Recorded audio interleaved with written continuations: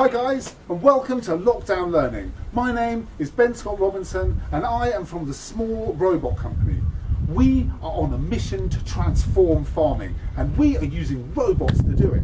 We are building 3 robots called Tom, Dick and Harry, and they will make farming so much more sustainable and kinder to the environment, which means that we're nicer to bees and we're nicer to insects and we're nicer to worms and wildlife and fish.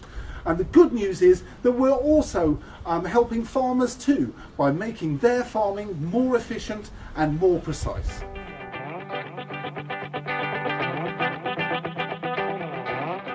Yeah, robots! Ladies and gentlemen, introducing Tom, Dick and Harry. These are small farming robots. They're very light and careful, so they will not squish the cute worms. Okay, so how does this work? Tom looks at the fields and the plants. He knows exactly what to plant, where and when, so that we can make more food. And this robot is Dick. He zaps weeds. Tom can tell him where the weeds are and Dick can zap them. Zap, blast, zap! And Tom can tell Dick if the plants are poorly and need more food. And then he can feed each one that needs it exactly the right amount very carefully. And this robot is Harry. Harry very carefully plants the seeds and remembers exactly where he put them. Harry is extremely accurate. Working together, the small robots digitise the farm, making it more efficient and productive. Small robots are kinder to the environment, and hedgerows, and worms, and bees, and fish.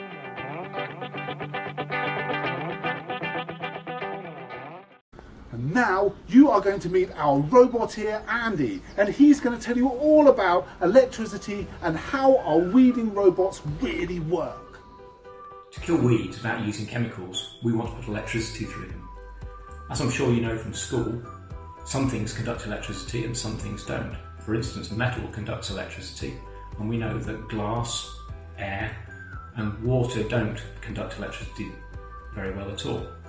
However, we also know that lightning, which is electricity, goes through air because we see the lightning bolt go from the cloud to the ground.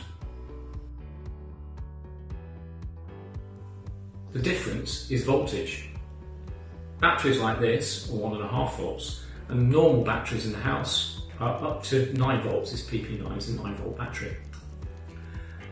Your phone battery is 3.7 volts. But we know that lightning, which is electricity, travels from the clouds through the air to the ground. Big difference there is that's 1 billion volts.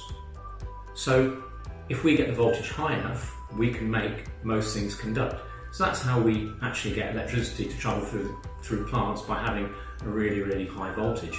Now you can make this really high voltage at home.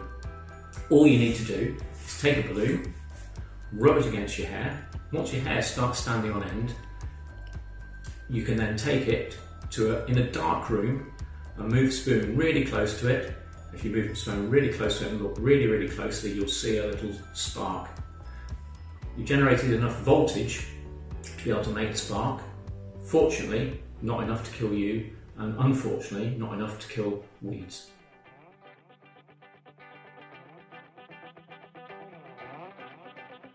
So we are building the farm machines of the future. We have the coolest job in the world! But can we inspire you to do the same? Have a go and enter our competition with NFU Education. Now go out and check the more videos on the Eat Farm Now and on the NFU Education site. Also, there's a competition where you can win a little remote control version of one of our Tom robots to have a play with. And finally, if you make a video using our balloon experiment, remember to share it on social media using the hashtag #ShockDownLearning. That's right, #ShockDownLearning. Thank you very much.